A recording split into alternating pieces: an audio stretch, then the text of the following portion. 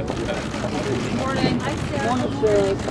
The FBI says that we're less safe because of this government shutdown. I can hear the first part. Has the president seen the images of federal workers standing in line at food pantries?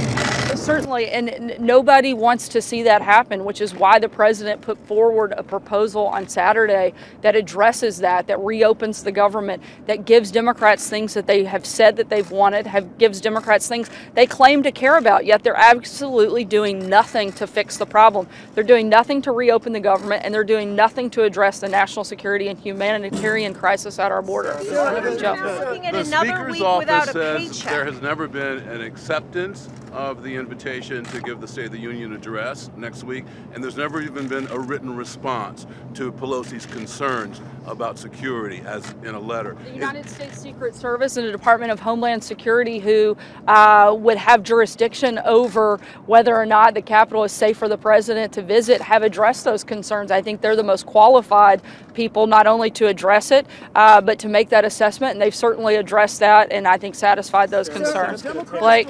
Every indication that we're getting is that nothing is going to pass out of the Senate tomorrow. So if and when that's the case, what happens after that? I think that's a question you should ask Democrats. Why are they not supporting a plan that actually addresses the problem and supporting a plan that actually does things that they claim that they want? There's nothing in there that Democrats haven't supported in the past and that Democrats haven't said that they want to see happen. So the idea that they're playing political games with federal workers, the idea that they're playing political games with the crisis at the border, that's a question you'll have to ask Democrats. I can't answer for them. The plan were to pass that extended it till February 8th or thereabouts, and it did pass, and it were in the president's hands. What would his decision be? I'm not going to get into hypotheticals. The president has a plan on the table that actually fixes the problem. It doesn't kick it down the road. I think the bigger question you have to ask is to Nancy Pelosi. The president asked her point blank if we reopen the government. At that point, we were talking about a 30-day